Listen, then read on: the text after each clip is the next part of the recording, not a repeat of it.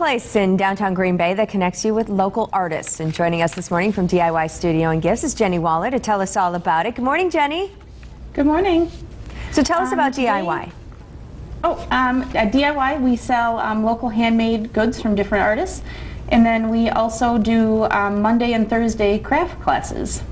And what are you showing us today?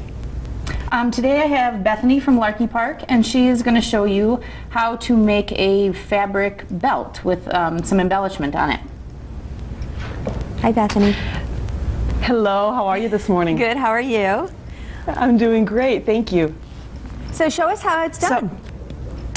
It's super simple. What you're going to need are 2 5.5-inch rounds of tulle, preferably stiffened, an 1.5-inch round of felt, some fabric. I prefer a little bit of something filmy like an organza, as well as a cotton poly. They need to be the cotton poly needs to be at least 20 inches long, and the organza 40 to 42, that needs to be doubled over. And also your choice or selection of ribbon, as well as a vintage pin or button. And so what we want to do to start off with is to actually take the round, fold it in half, come in a little bit and stitch back and forth several times. This then forms some texture, some layering that we are going to apply our fabric to. Now, what we're looking to do is to ruffle up this fabric, and the way we do that is to come in about a 1/4 inch along along your stitch line. You want to come in and, using your largest possible stitch on your machine, you'll run it and then pull. This gathers and ruffles. You'll work this down, and this is what you're going to end up doing to both the filmy and what I like to call a little bit of a grittier fabric, something with a little bit more heft, enabling us to form a rosette.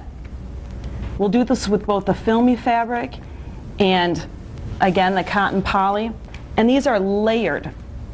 They're layered on. We're going to start with this choice of ribbon, something kind of fun and funky. And with our tulle, we're coming about 6 to 7 inches to the right of center, placing our little bit of felt. And you'll want to use a fabric adhesive, like an Aleene's glue. A dot here, press, another dot on top of the felt, forming a secure bond, and laying your tulle. With an adhesive, this would need a little bit of time to dry, and in that time period, you will have ruffled both of your layers. They get stacked like a sandwich, so you'd have your tulle, you'd have your ruffled layers. We're going to go ahead actually and do that here.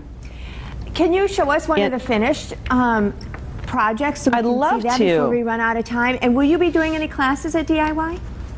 Yes, there'll be classes coming up. You can check the Facebook for DIY, the Facebook page.